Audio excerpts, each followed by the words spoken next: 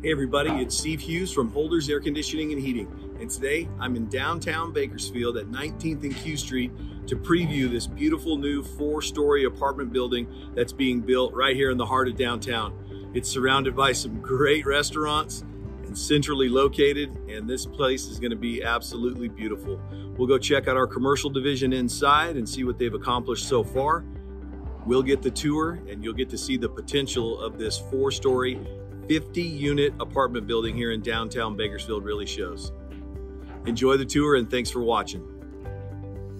Morning everybody, Steve Hughes from Holders Air Conditioning and Heating, and today we're with our commercial foreman, Orion Bockover. Orion, thanks for allowing me to come out here today.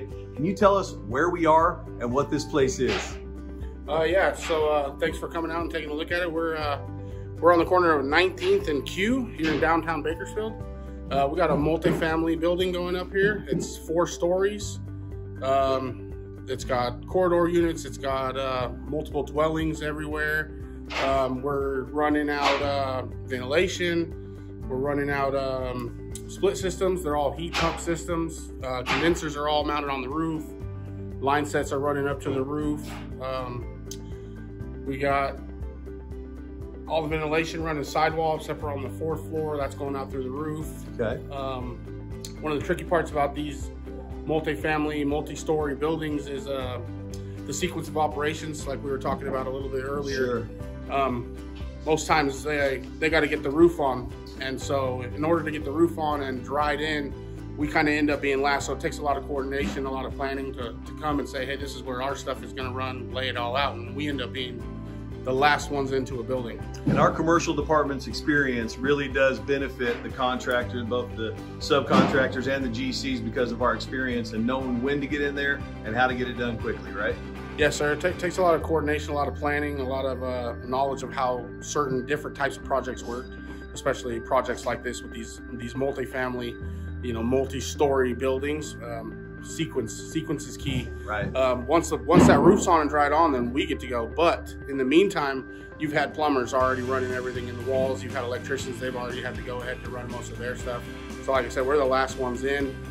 We come in after what's called the preliminary drywall has been put in. So if you want to show, you got some preliminary drywall that's gonna block apart the adjoining hallway in this unit. It's also going to create a fire barrier here between floors.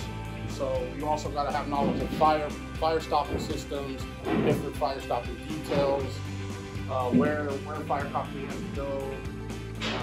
Once that drop is in, then we're free to come and hang our units. They're going to hang basically below the ceiling, and this fire stopping system, this preliminary drywall. Then you're going to have your ductwork in your system.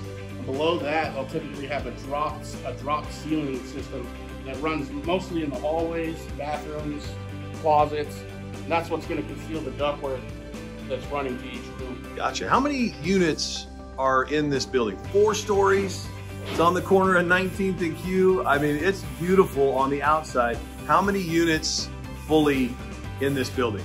So dwellings, there's I believe it's 50 apartments. Nice. And then you've got 8 hallway units and 2 common area units that are going to serve the offices.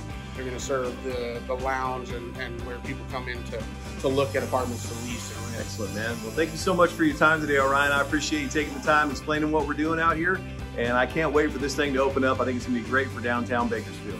Yes, sir. Thanks for coming. Thank you.